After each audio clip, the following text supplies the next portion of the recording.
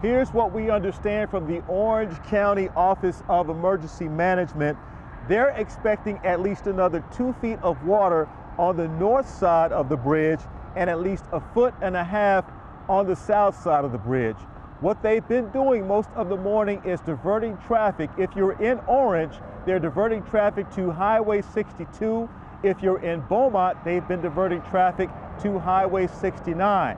But we've been talking with people all morning who've been traveling along this route on I-10, one of the busiest travel routes in the country.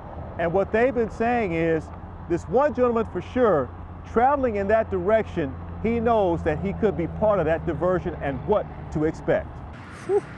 This is almost a nightmare because we're going to have to go it's probably going to end up being 8 hours out of the way.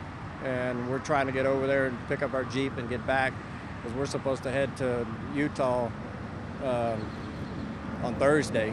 So we're doing a lot of traveling today just so that we can do a lot of traveling in a couple of more days. The Orange County Office of Emergency Management is desperately pleading for you to be sure that you pay attention to the dynamic digital boards along the highway to make sure that you have alternate routes. If you have not already planned an alternate route, they will provide an alternate route for you. In Baytown, Nate Griffin, Fox 26 News.